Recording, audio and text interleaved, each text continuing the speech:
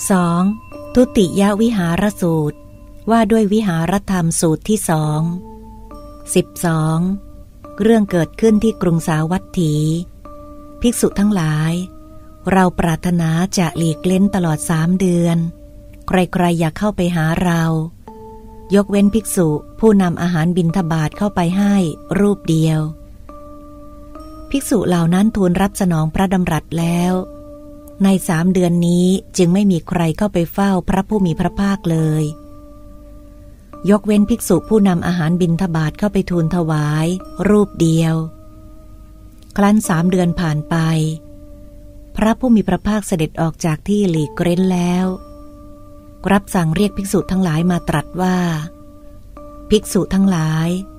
เรานั้นแรกตรัสรู้ได้อยู่ด้วยส่วนแห่งวิหารธรรมรู้ชัดอย่างนี้ว่าเพราะมิจฉาทิฏฐิเป็นปัจจัย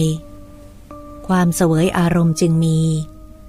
เพราะมิจฉาทิฏฐิเป็นธรรมสงบเป็นปัจจัยความเสวยอารมณ์จึงมี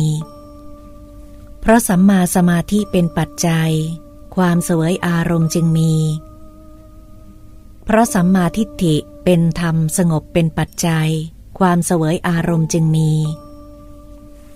เพราะมิจฉาสมาธิเป็นปัจจัยความเสวยอารมณ์จึงมีเพราะมิจฉาสมาธิเป็นธรรมสงบเป็นปัจจัยความเสวยอารมณ์จึงมีเพราะสัมมาสมาธิเป็นปัจจัยความเสวยอารมณ์จึงมีเพราะสัมมาสมาธิเป็นธรรมสงบเป็นปัจจัยความเสวยอารมณ์จึงมีเพราะฉันทะเป็นปัจจัยความเสวยอารมณ์จึงมีเพราะฉันทะเป็นธรรมสงบเป็นปัจจัยความเสวยอารมณ์จึงมีเพราะวิตกเป็นปัจจัยความเสวยอารมณ์จึงมีเพราะวิตกเป็นธรรมสงบเป็นปัจจัยความเสวยอารมณ์จึงมีเพราะสัญญาเป็นปัจจัยความเสวยอารมณ์จึงมีเพราะสัญญาเป็นธรรมสงบเป็นปัจจัยความเสวยอารมณ์จึงมีเพราะฉันทะวิตกและสัญญาเป็นธรรมไม่สงบเป็นปัจจัยความเสวยอารมณ์จึงมีเพราะฉันทะวิตกและสัญญาเป็นธรรมสงบเป็นปัจจัยความเสวยอารมณ์จึงมีความพยายามเพื่อบรรลุธรรมที่ยังไม่บรรลุมีอยู่แต่เพราะเมื่อยังไม่ได้บรรลุ